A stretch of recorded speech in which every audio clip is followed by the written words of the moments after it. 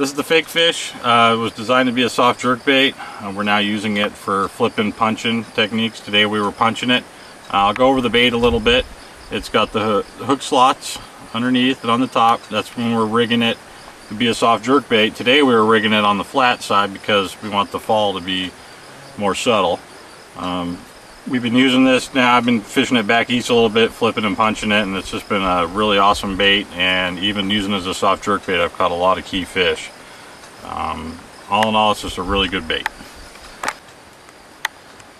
I'm gonna go ahead and I'm gonna show you how we rigged the fake fish for punching. The fake fish was actually originally designed as a soft jerk bait, and we just kind of expanded ways to use it. It's become one of my favorite punch baits along with Mr. Flippy. I'll show you how I rig it. Pole, rod size, good 7.5, 8 foot flipping stick, pretty stout. I use 65-pound braid anytime I'm punching. Don't go any lighter. And I'll show you how I rig it.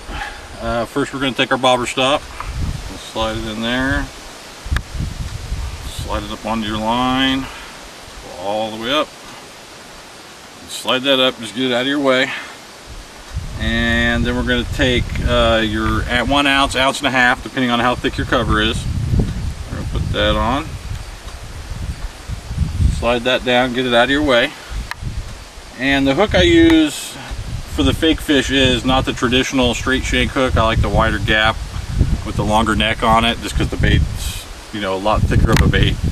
It just seems to set on there, so you don't have to tie a snell knot or anything. Just go ahead and tie your basic Palomar is what I like to do.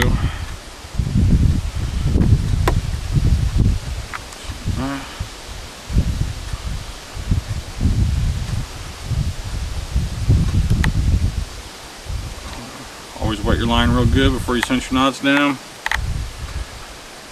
On the Palomar, I usually like to pull the tag in first down. Cinch it up. Then I'll go ahead and check the main line. Make sure she's tight. Trim off the tag.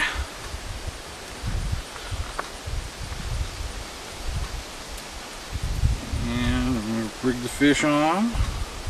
And how I like to do it, just start out on the nose. Just like this. Come down. I have to take it down just past below the eye. Bring it out below the eye. Slide it all the way up the shank, and then you're going to see to where it's going to rest. So it's about right there. Come all the way through to where the hook is sitting flat, and just bury the tip back in, and take your bobber stop and slide it back down.